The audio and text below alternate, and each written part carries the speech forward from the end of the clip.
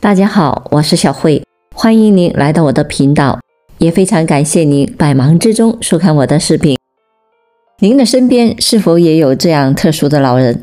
他们健忘失忆，常常话到嘴边又想不起来要说些什么，走出家门不知道自己身在何处，有时候连亲人朋友都会认错，甚至有的还会忘了自己是谁。是的，他们是阿尔兹海默症的患者，也就是俗称的老年痴呆症。据国际阿尔兹海默病协会公布的调查结果显示，中国的老年痴呆患者已经居世界的第一，每20位65岁以上老人中就有1位是患老年痴呆症。遗憾的是，老年痴呆早期的症状很容易被人们忽视，以至于错过最佳的治疗时机。有这3个特征的人更容易患上老年痴呆。不少老年人会表现出的早期老年痴呆的症状，很容易就被家人误以为是年纪大了，忘性大，从而延误了治疗。那么我们怎么样才能够更早的识别老年痴呆症呢？在美国神经学杂志上发表的一项研究发现，具有一些特性的年轻人到老年后更容易得老年痴呆症。该研究纳入了15000位受试者。该研究表明，如果成年早期没有控制好心血管风险的因素，或许会导致晚年认知障碍下降，如成年早期体重指数升高、收缩压升高、空腹血糖异常。那么老年痴呆来临前，身体会有哪些早期的症状呢？世界卫生组织在2021年世界阿尔兹海默症报告中，明确阐述了痴呆早期的10大预警信号。记忆力衰退，刚刚发生的事情很快就会忘记了。判断力下降或受损，比如反复的乱买东西、借钱给陌生人等。语言表达出现障碍，经常会词不达意。很难合理的规划事物，对稍微复杂的脑力劳动表现得十分艰难。无法完成本来熟悉的工作，比如司机常走错路，厨师忘记怎么炒菜等。经常错放东西，将东西乱放。社交活动或工作兴趣降低，不爱社交，对于原本喜欢做的事情失去了兴趣。情绪或行为的改变，情绪变化快，可能会出现和平时异常的表现。对地点时间的概念模糊，有时会忘记是白天还是晚上，容易迷路。难以理解是空间信息，比如过马路时看错红绿灯等。老年痴呆可提前10年预测，如何预防？如果能够早期发现老年痴呆症的蛛丝马迹，做到及时的干预，能够大大的降低它的危害。事实上，老年痴呆症是能够提前预测的。在《柳叶刀健康长寿》杂志上发表的一项研究发现，中年时低密度脂蛋白胆固醇过高和10年后患痴呆症的风险增加有关。对于65岁以下的人群中，低密度脂蛋白胆固醇的水平大于 4.92 毫摩尔每升和低于 2.59 毫摩尔每升的人相比，10年后得痴呆症的风险要高 60% 左右。而且在中年时期的血脂水平越高，就越容易得痴呆症。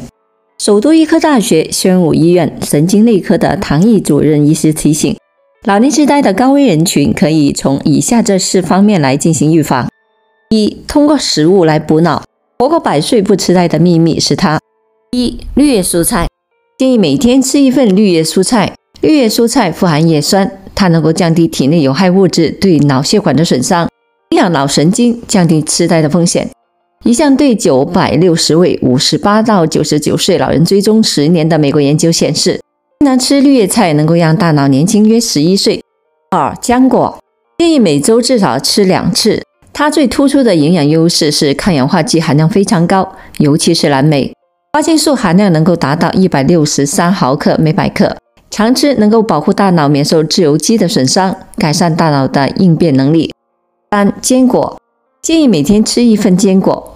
坚果含有大量的不饱和脂肪酸，能够帮助调控血压、血脂，保护心脑血管，还含有10几种的氨基酸，是构成脑神经细胞的主要成分。豆类，建议每周至少有4顿饭中含有豆类。豆类是卵磷脂的重要来源之一，常吃可以增强脑细胞的活性，提高记忆和智力的水平。橄榄油，建议以橄榄油为主要的食用油，橄榄油富含单不饱和脂肪酸，是所有植物油中含量最高的，不仅能够保护心脑血管，还能够减缓神经细胞功能退化和大脑萎缩，进而预防和推迟老年痴呆的发生。6. 全谷物，主食中杂粮杂豆要逐渐的增加，占1/3以上。相比精致谷物，全谷物中富含膳食纤维、抗性淀粉，不仅能够控制餐后血糖，还能够控制炎症的反应，能够帮助降低大脑神经炎的风险。7. 鱼肉，建议每周至少吃1次鱼肉。鱼肉尤其是三文鱼、鳕鱼、金枪鱼等的深海鱼含有较多的欧米伽3脂肪酸，适当的多吃可以增强大脑的活跃性。2. 每周至少3次运动锻炼。除了食物以外，坚持运动也是老年人预防老年痴呆的手段之一。坚持运动的老年人患老年痴呆症的风险更低。建议中老年人可以根据自身的情况进行运动，可以进行有氧运动，比如跳舞、游泳、太极、骑行、快走等，每次20分钟以上，每周至少锻炼3次。3. 控制好三高，糖尿病、高血压和高脂异常等都是导致老年痴呆的独立危险因素，所以要注意控制血糖、血压以及血脂，能够起到一定的预防作用。如果发现问题，要及时治疗。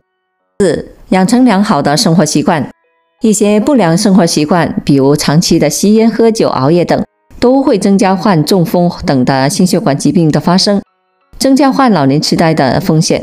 所以要注意戒烟戒酒，养成规律的作息习惯。5. 多参加社交活动，多学习。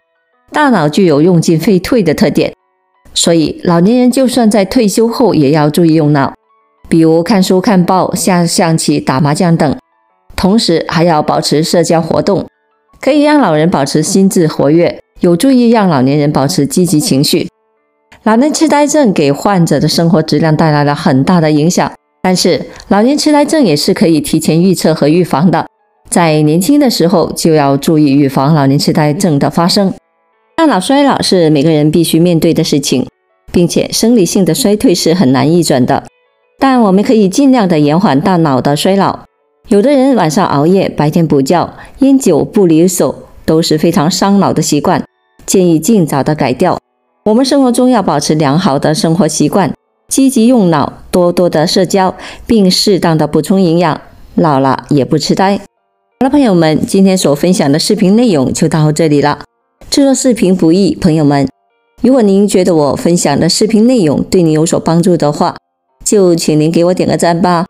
您的每个留言和点赞都是我进步最大的动力，也非常欢迎您到评论区分享您的生活经验。非常感谢您的支持和鼓励，我们下期见。